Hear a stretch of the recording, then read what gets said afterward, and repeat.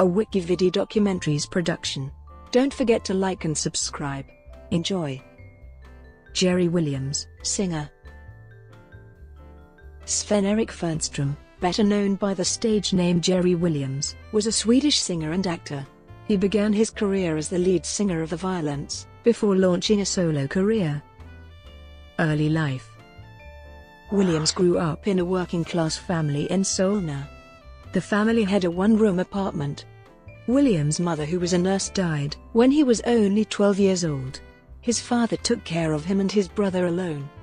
He was very interested in sports, and as a youngster he played football, ice hockey and was engaged in cycle sport. He was also a member of Narva BK, a boxing club. During his younger years, Williams worked as a plumber. He did his mandatory military service in 1966. Career. In 1962, Williams joined the Violence, a Swedish band that was formed in 1959 and primarily influenced by the English guitar group The Shadows. The band had a number of lineup changes, but when Williams joined in 1962, he became the frontman and the lead singer of the band. The single, Darling Nellie Gray, in 1962 was credited to Williams and the Violence and became a major hit. When Little Richard performed at the Star Club in Hamburg in 1962, both Williams along with the Violence and the Beatles were opening acts. When the Beatles toured Sweden in 1963, Williams and the Violence were the opening act. The Violence folded in 1966. In the 1960s, Williams recorded a track with record producer Joe Meek. The track was called The Wonder of Your Love. It was never released, and was found amongst Meek's tapes when he died. It can be heard on YouTube. Williams' music style was soul-influenced by the end of the 1960s, which led to the song, Keep On, which became a hit in Sweden in 1969. He returned to the rock and roll-based music in the early 1970s, and performed with the band Roadwork until the early 1980s. Also during the 1970s he toured with the band The Tellstars. In 1983 Williams acted in the film G som I gemenskap. He also acted in the musical Cats. In 1989, Williams released the song Did I Tell You, which became his biggest hit song and the record, JW, which led to him being discovered by a new generation. A music video was also filmed for Did I Tell You. Williams during this time also had the stage show act, Live på Börsen, at Hamburger Börs in Stockholm.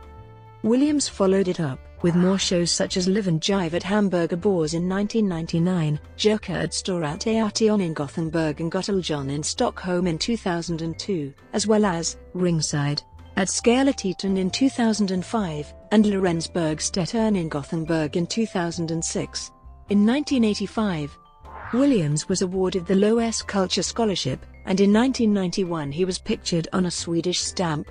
During the Eurovision Song Contest 1989, he was a part of the choir for the song, En dag, which was performed by Tommy Nilsson representing Sweden. In 1986, he lost almost 2.9 million reportedly as a result of mismanagement of funds by his financial advisor. Williams was a host for Som RIP1 on Sveriges Radio on the 5th of August 2009. In 2010, an art project featuring his work was exhibited at Göteborgs Konsthall in Gothenburg. In 2009 and 2010 he had the show, Dynamite, at Rondo in Gothenburg and Tirol in Stockholm. He performed in Allsang på Skansen, which has been broadcast on SVT on several occasions. On the 17th of January 2013, Williams premiered his farewell tour Jerry the Farewell Show at Circus in Stockholm. Over 100,000 tickets were sold for the entire Pan-Sweden tour for most of 2013. Also in 2013 Williams cooperated with opera singer Malena Ernman on the latter's album I Decemberted. He sang Counting Miracles, the opening track of the album, as a duet with Ernman. The song charted at Svensktoppen. It placed as number 1 on the 6th of April 2014. Language. One of Williams' trademarks was the unique language and speech pattern he used throughout his life. It was a kind of socialect based on Old Stockholm slang, mixed with words and expressions used by touring musicians, notably smaller bands touring by bus. He also invented words, metaphors and expressions of his own. some of which would filter out and become part of the Swedish way of talking. Sometimes when he appeared in national TV, the broadcast company would subtitle the program in standard Swedish. Personal life. Williams was a lifelong communist. Off-stage he led a very private life with his family, dogs and training. He was an axe supporter. Williams had been married since 1977, and had 2 daughters from that marriage. Before getting married he was a single father with a son. He lived in Täby at the time of his death. Williams died from cancer in Täby on the 25th of March 2018, aged 75. Brought to you by WikiVidi Documentaries. Would you like to know more?